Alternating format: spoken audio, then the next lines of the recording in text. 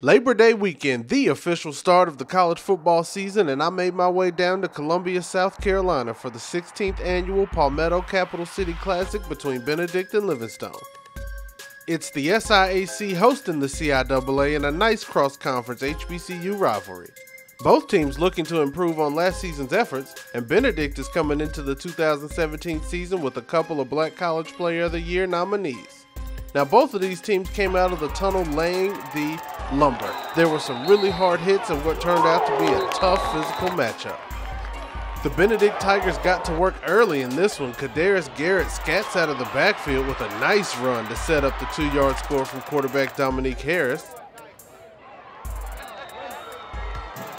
Benedict had Livingstone backed up against their own end zone, and Xavier Longerbeam gets caught slipping, sacked in the end zone for the safety. 8-0 Benedict early in the second quarter. The Blue Bear defense keeping it close with a couple of really nice interceptions to get some momentum going.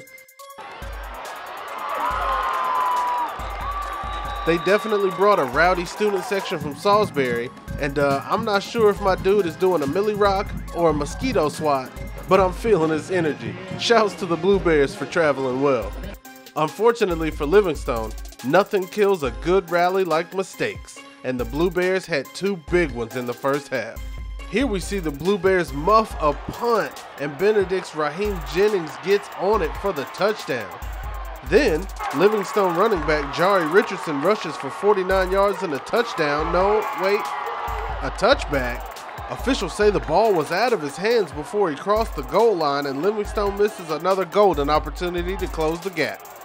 The Blue Bears go into the half down 14-0.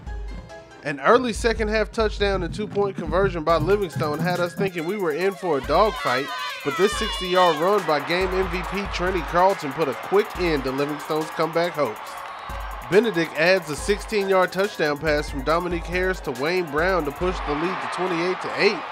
And even this little bit of razzle-dazzle from Livingstone was too little too late, as Benedict would win the Palmetto Capital Classic 28-15.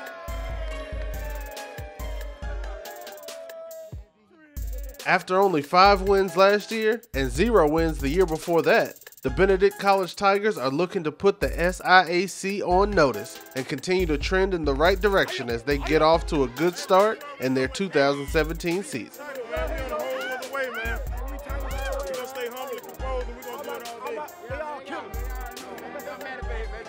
Baby.